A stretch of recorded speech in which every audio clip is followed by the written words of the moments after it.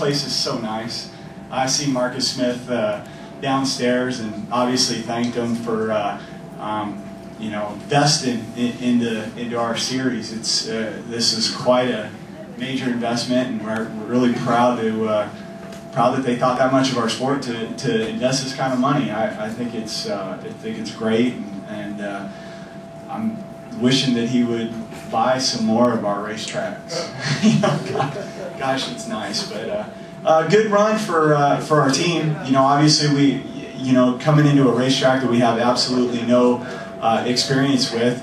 We watched a few cars run and put a moderate baseline tune-up in it, see what it'd do, and it held, and that got us third quick out of the first session. So that put us at the back of the pack. Got to see what some of the cars did and track temperature and how they were going, and made some adjustments. They were looking for a mid 380 and around a 384. So it was a good run for Donnie and Todd and everybody on the U.S. Smokeless car.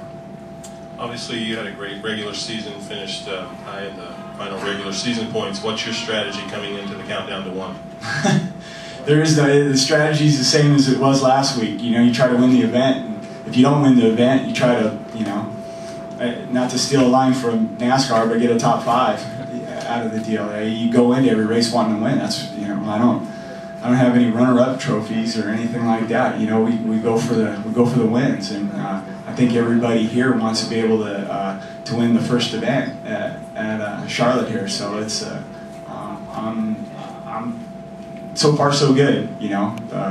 I think whether we start first, second, fourth, somewhere in there, just as long as we're in the top 3 or 4 every session, that means that Donnie, the guys are making good adjustments for the different weather conditions during the qualifying. And you go to race day and leave it all on the table.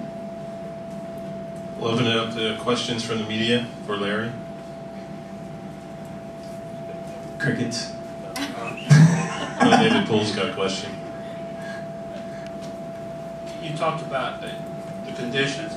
Was it one of the situations where it was getting dramatically better as the later it got, or just incrementally better? I mean, was it just getting a little bit better as you got later? Well, I think especially with it being the first day that you have fuel cars run on it, you can run other cars on the racetrack, and they'll put a little bit of rubber down on the first couple hundred feet. But down racetrack, you need cars with a lot of power to be able to put it down. And without, so you need rubber on the track, so that helped in the first session. But also, because of the sun going down, the track tightens up a lot, and you just got a lot more. The rubber's got more grip, so that helps. So twofold. I mean, it really, normally the track just cools down, the rubber gets tight and goes. But now we got more rubber on the track, and it's tight conditions, so that allowed for some good numbers. That's the strategy for tomorrow. Just see what the track will give like during race conditions. Yeah, I think tomorrow because we will stay qualified with that run. That you just work on your race day setups and really just try to. It allows you the opportunity to be able to go out there and fire a shot or just work on some things you might not normally do on race day, and it's kind of a free day for us to just work on setups and come back on Sunday. So hopefully, we're here Sunday night talking to y'all.